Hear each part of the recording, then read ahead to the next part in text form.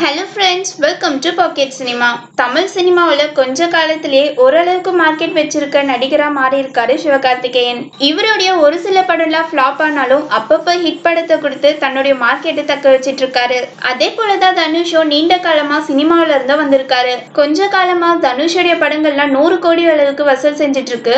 அது மட்டும் இல்லாம தனுஷோட படத்துக்கு இந்தியா முழுவதும் நல்ல வியாபாரம் இருக்கிறதுனால பெரிய எதிர்பார்ப்பே இருக்கு.